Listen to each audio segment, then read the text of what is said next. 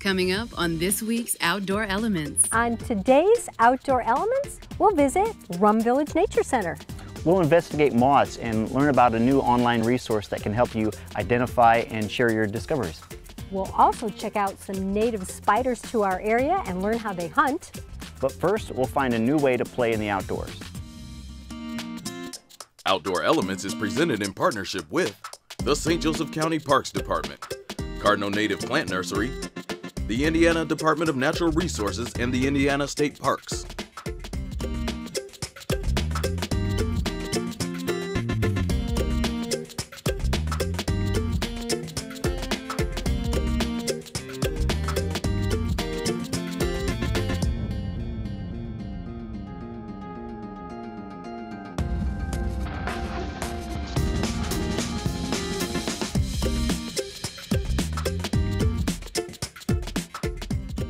We're here with Carla Gull at Rum Village Nature Center.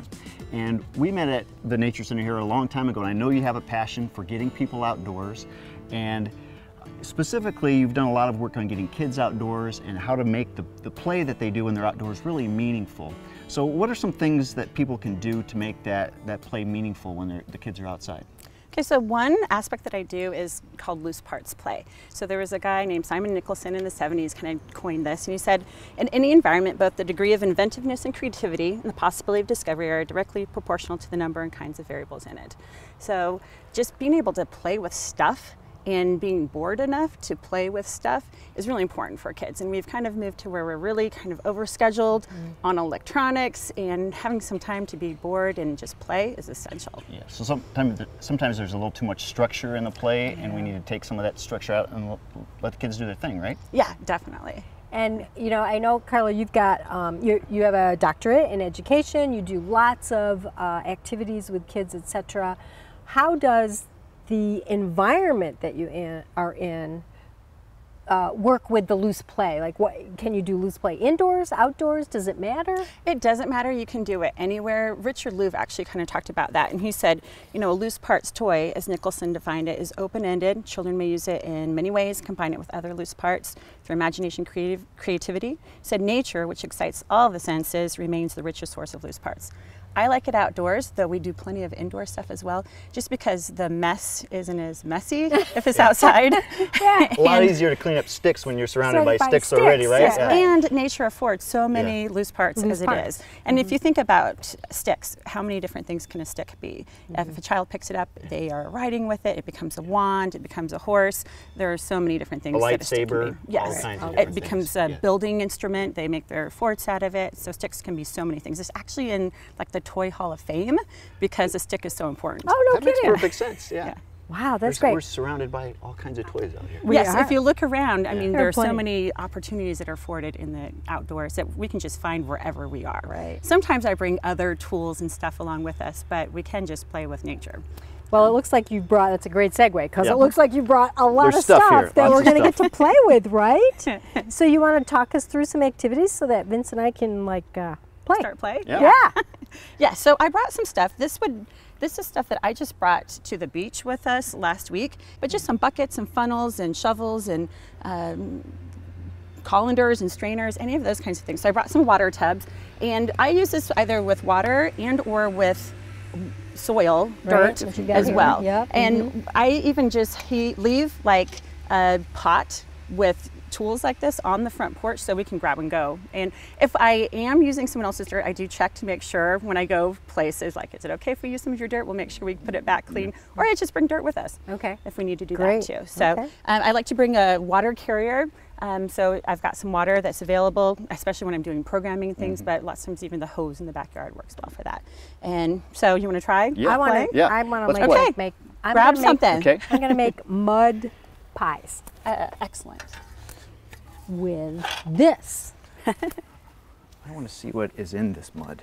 Oh, well, obviously you are the like scientific guy. I'm going to make some art out of something, I don't know. All right. Even just experimenting to see what happens with different tools is really interesting for children, I think. Do you find, Carla, that does it matter? Little kids, older kids, do they react differently?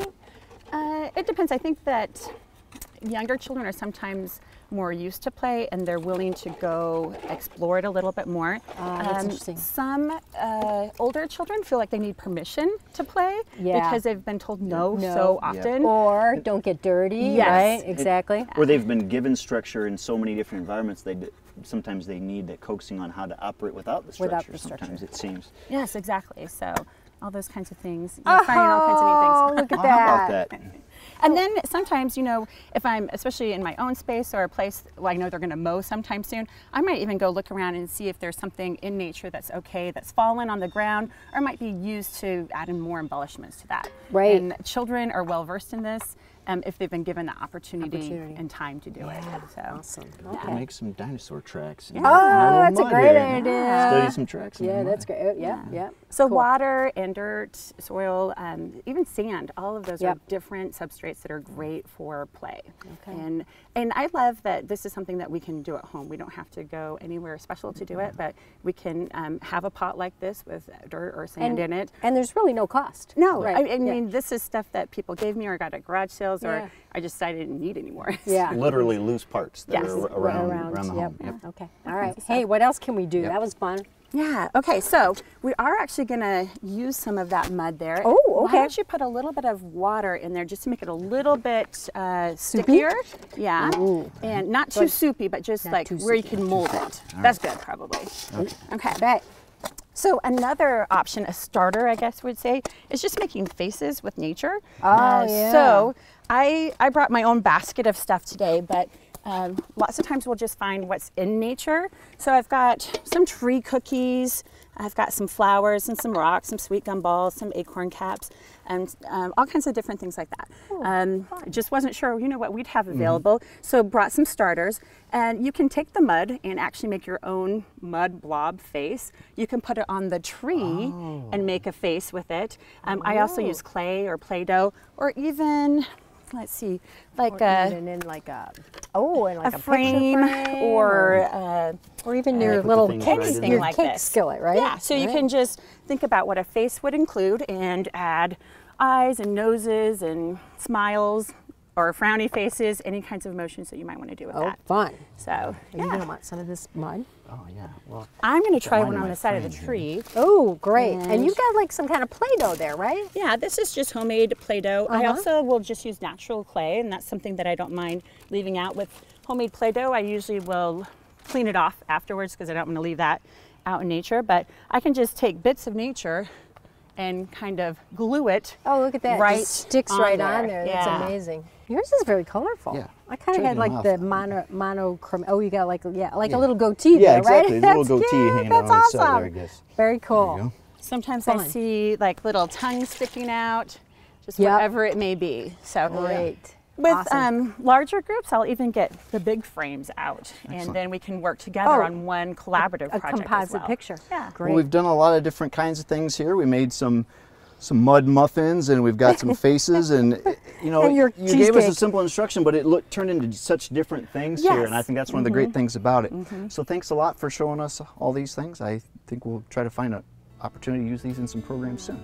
And we're going to share information about your website and the resources you have inside Outside Michiana on the Outdoor Elements website. So thanks so much, Carla. Yes, thank you. Glad to be here. Rum Village Nature Center is known for its oaks, and it has several different kinds. You can tell a couple of different classes of oaks by the leaf shape, and I've got some here. Anything that's in the white oak family has rounded lobes with no bristles on the tips. Anything that's in the black and red oak family has tiny little, they're not sharp, but tiny little points or bristles on the tips. So next time you're hiking in the woods with oaks and acorns, take a look at the leaf shapes to try to determine what kind of oak you're looking at. Well, we're here at Rum Village Nature Center, and I found this cool moth, and I'm not really able to identify it really well. It's pretty tricky to identify this thing. There's a lot of moths, and some of them are pretty challenging to ID, and I'm here with Steve Sass, who knows a lot about moths and who has helped me try to find an identity for this, and who has done some cool work on moth identification in general. What can you tell me about this moth? This is a moth that actually most people would recognize more in the caterpillar phase. It's an Isabella tiger moth, and in its larval form we call it the woolly bear moth. Okay, so that's the one we see like in the fall crawling across with the brown and the black and it's all fuzzy. Exactly. They're a lot more commonly identified in the fall when they're the fuzzy caterpillars. Some people use them as a means of identifying whether it's going to be a long winter. Yeah, if it has more of one color or the other. Yeah. But this particular moth, a lot of these moths are sort of the sparrows of the insect world, the little brown moths, and they can be very challenging to identify. But you've put together a resource, or part of the evolution of a resource that's really helping people with this thing. I've seen a lot of moth books, but there are a lot of moths, a lot more moths than people realize. And so you've put something together, an online resource. What can you tell me about that? There are. Well, first of all, as far as being a lot of moths, butterflies are in the same order of Lepidoptera as moths. And butterflies typically get all of the credit because they're typically showier and they fly during the day and people know them. What people don't realize is that for every one butterfly, there are approximately 10 different moths. Wow. So the resource that I put together began as part of our Facebook group, which is called In Nature, or IN Nature.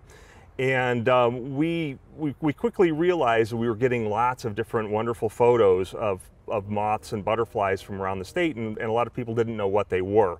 And so we created a project and we called it the Great American Indiana Nature Lepidoptera Project, where we encourage folks to take pictures of butterflies and moths that were flying around maybe in their neighborhoods that they wanted to have an identification on, or maybe just wanted to help contribute to education. And so from those photographs, we started building web pages, and we created a website, which is indiananature.net. And we have a lot of different moth and butterfly pages that we're creating for the website. So what kind of discoveries and what kind of things have you found for the GAIN LP project? So we've been doing this for just over a year now, and in that amount of time we have almost 700 people around the state of Indiana who have been out taking photographs and posting observations of these moths. Out of those 700 observers, we have over 7,000 sightings of just under 1,100 species that we've been able to ascertain. So out of those 1,100 species, we do have some moths and some butterflies that are fairly interesting. Okay, this first moth is one called Heliazella acela, and it actually doesn't have a common name. It's not a very common moth at all. That's really a mouthful, yeah. We need to come up with a common name for that thing. So yes, well, we could. This is actually a moth that has not been reported in Indiana by either of the two major insect websites, Butterflies and Moths of North America or bugguide.net. So this was one that was found by a contributor to the GAIN LP project, Brian Lowry, who is an individual who has some health issues that have limited his mobility, and he's not able to get out in nature as much as he used to be able to. And this is a way that he stays very well connected. And it's contributing to our knowledge of what's here now. That's excellent. And he's done a wonderful job of contributing things. This next picture is a butterfly, and this is it's called the silvery blue butterfly. This was found by another one of our observers, and this one is a butterfly that has not been seen in Indiana since the 1980s. Wow. One of our observers, Doug Selzer, found this in LaGrange County earlier this year. So this is a very significant sighting. So I see it's got some spots on it. It's kind of whitish, a little blue. Is it blue on the other side? Is that why they call it Yes, when it opens up, the top sides of the wings are blue. Got it. This third individual is another moth. This is called the showy emerald moth, and it has that wonderful green camouflage. If it lands on a leaf, you wouldn't necessarily see it there. So this particular moth was found at the Indiana Dunes State Park a few weeks ago by the entrance to the Nature Center, and it's actually a specialist on poison ivy. So its caterpillars eat nothing but poison ivy and a couple of other things. While I was standing out there photographing this, one of the visitors to the park asked me how he could have this moth in his yard, and my reply was, the first thing you should probably do is stop cutting down the poison ivy or poisoning the poison ivy. People always want to know, you know, what good is poison ivy? We've got some around us right here in the woods here, and people get a lot frustrated with it, but it does have some value. It has some wildlife value. and might be food for something like this. Well, there are probably a lot of other species that we could find around the woods here. So let's take a quick peek along the trail here and see if there's any moths or signs of moths that can tell us a little bit more about what's out here. Wonderful. Okay, so take a look here. While this isn't a moth, this gives us a very good indication that a moth was here, because we can see the chewing that has been done to the leaves. This is a hickory sapling. So something's been chewing on that right there. Exactly. Yeah. And it's very important when trying to attract native insects to have their respective host plants. And by host plant, what we mean is that insects tend to be very specialized eaters as larvae. So caterpillars can't eat everything the way that you and I can go to the grocery store and eat from a variety of things. They have to have very specialized food sources. And hickory, being a native tree, has evolved with these insects over the course of thousands of years, and it's something that a lot of different moth caterpillars are able to make use of. It's a really great. So like a lot of people are familiar with the milkweed and that's important for monarch butterfly, but the other species need things as well, and they're very specific as well. The monarch butterfly is kind of the poster child for insect specialization, but the fact is that most insects, or most Lepidoptera caterpillars, are specialists. And if we look down here, here's another grouping of leaves. These are oak leaves, and we can also see that these have been chewed on quite a bit. There's a lot of things that eat oak leaves, right? There are. Oak is the #1 plant for supporting Lepidoptera in eastern North America. There are over 500 species of moths and butterfly caterpillars that can eat oak leaves. So if you want wildlife, you got to plant an oak tree. And it's very important for birds too. And studies have shown that the way that birds find their food, which is primarily caterpillars during this time of the year in June when they're raising young, is by looking for the holes that are in the leaves and looking for the chewed up leaves. That tells them there's some food there. Great, exactly. Let's keep looking for some more. Okay. So a building like this that has some lights on at night, it's a good place to look for moths sometimes because they'll get attracted to the lights and end up on the building. We saw a cool one back there. What was that one called? That was a pale beauty. A pale beauty. An all-white moth. And there's some other cool ones around here. I saw some caterpillars, but this one, I really like this one right here. That is a gorgeous moth, isn't it? That one is called the tulip tree beauty. We have a lot of tulip trees around here, so you were saying, you know, about you have to have the right host plant, so we wouldn't have that if we didn't have the tulips. Exactly, as the name implies, it's a specialist on tulip trees, as well as some other trees, but native trees are extremely important to that moth, which camouflages itself like tree bark. Yep. Amazing adaptation. That's a really cool one. Right here, against this background, it stands out, but if that's on tree bark, I don't see how you could possibly even notice that one. And that's its survival method. Yeah, it's not going to be food for birds as quickly. Well, if I didn't know that one and you weren't here, I'd probably have to go to the Gain LP webpage to learn what it was. Maybe it's on there already, or maybe I'd take a picture and contribute it. Thanks for sharing about the website. Thanks for sharing and telling us a little bit about moths. That's great. Thanks for having me. If you're one of those folks that's a little nervous about spiders, then this segment might not be for you, but you might learn some things about several of our native spiders that are in this area. And we're with Connor Allison. And Connor, you actually in college did a capstone project on spiders, right? I did. How'd you get interested in spiders? Kind of randomly. I was looking at different topics, and I had done many other projects and written reports about insects, and stumbled upon something different, but something that I fell in love with much harder. Awesome. And specifically, you really got into jumping spiders, right? Which we're going to see one of in a minute. But you brought several spiders, and they're all a little different, right? So let's start right off by, I don't know, pick one that we can kind of take a look at. We'll save the jumping spider for later, but let's pick one. Well, I'll pick this one. And so if people are nervous about spiders and spider bites, is this a spider that they might have to be concerned with? Oops. You would not have to worry. The mouth part of this spider is too small to hurt or bite you. Okay. This is a cellar spider, common in almost every basement or shed. They are what is truly known as daddy longleg, right? Which is commonly confused with a harvestman that you find out in forests. And they differ by true spider is carnivorous, while the harvestman you'd find outside is a herbivore.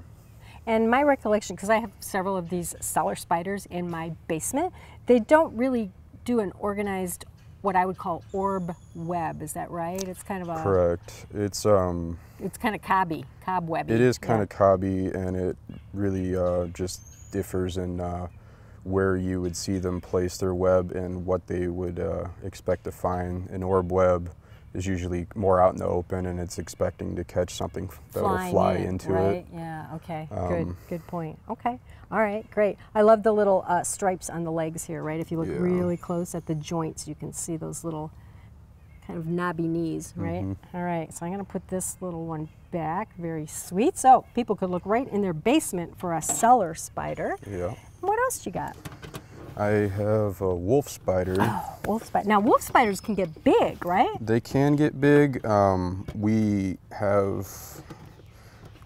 have a whole range of sizes. So some that are about as small as about the tip of a pencil. Okay. And then we have larger ones. This one is medium size. Yeah. Thicker body though, I mean right away you can tell it's a thicker body, so the legs are thicker. The difference from the one we saw previously to this one is this is an active hunting spider. Okay. So this one is out and about looking for its food, and you can see a difference in the sort of structure of its legs. They're not as long or tiny. Right. They're much thicker. Yep. And so this would feed on what? You mentioned it would be an active hunter. This would feed on mostly other insects. Okay. And one difference with the active spiders versus just ones that make web is the importance of eyesight. And you'll usually find large forward-facing eyes on the front of its face. And usually the way the eyes are spaced on the head is very indicative of what they hunt. Okay. So this one has full 360 coverage. For the eyes? For the eyes. Okay. But the forward-facing eyes would have like the better focus, while the other ones would be able to just pick up motion. Okay, like when something hits the web and they can see something bouncing, but this is actually not catching its prey in a web, right? So it's actually scouring around and looking for little insects to chomp down. And not all spiders make webs. Right. They all lay silk. These spiders wouldn't lay a web, but they will wrap their eggs in a silk casing for protection. Right. And I think you have something that's called an orchard spider that's kind of metallic looking in one of these containers. This is an orb weaver, member of the long-jawed orb weaver family. Okay. And so orb weaver, meaning it will make one of those kind of round wagon wheel kind of webs, right? To catch something that would be flying into it. Yes. Right? Yeah. Well, one of my favorite spiders is a jumping spider, which I know you said was kind of your specialty, and you've got one in one of these containers. To me, these are the teddy bears of spiders. Oh yeah, they're like kittens. I'm thinking there's a bunch of viewers right now that are saying, I don't think so, Connor, but they are adorable, right? They're adorable, and one thing that makes them so adorable is that they have extremely flexible behaviors, and they're extremely intelligent. Now, one thing that I think is fascinating about jumping spiders is they always look kind of fuzzy or hairy, which is why I called it like the teddy bear of spiders, right? But also, you can see on this jumping spider, I love it, it's backing up, right? I love, you can see the eyes, right? Yeah. So tell us about the eyes in a jumping spider and how they might be different from some of the others that we looked at. Like the wolf spider I showed, it has large forward-facing eyes. These are much larger than the forward-facing eyes on the wolf spider, and they have the highest visual ability than other spiders. They rely predominantly on their vision as well as their sense. Oh, okay, so they can do both. Yeah. And it's kind of like they give each other feedback. When these guys hunt, they have the forward pair of eyes that have really good visual acuity, and then the other 3 sets of eyes pretty much make up motion detectors or motion analysis, and they hunt through looking for key attributes to their prey. I want to ask you too, this one in particular has this great little smiley face, which we can see in this wonderful resource here that you brought, and we're going to put on the Outdoor Elements website some links to some of these great resources. If people want to learn more about spiders that are in our area, these are some good choices, right? So point is, if we learn more about them, we'll be less afraid. And Connor, thank you so much for sharing your enthusiasm about spiders. Thank you. Well, we've had great fun in this wonderful oasis, Rum Village Nature Center, pretty much downtown South Bend. Yeah, we made some mud pies and mud cupcakes and faces and all kinds of cool things. That was great. And of course, I got to see my favorite spider with Connor, the jumping spider. Like so the little cute. teddy bears of the spider world. So cute. Yeah. And got to learn about some moths and got a resource that maybe will help me identify some of the moths that I find that can be pretty challenging. So I think I'm looking forward to using that. All good stuff. Remember, you can find your own outdoor elements when you visit area parks and nature centers. We'll see you next time. For more information on this and other episodes, go to the Outdoor Elements website at wnit.org/Outdoor Elements. Catch up on recent episodes and find additional resources like hands-on activities and informational PDFs. It's one more way to help you find your own outdoor elements when you visit area parks and nature centers. Outdoor Elements is presented in partnership with the St. Joseph County Parks Department, Cardinal Native Plant Nursery, the Indiana Department of Natural Resources, and the Indiana State Park. Outdoor Elements is made possible in part by viewers like you. Thank you.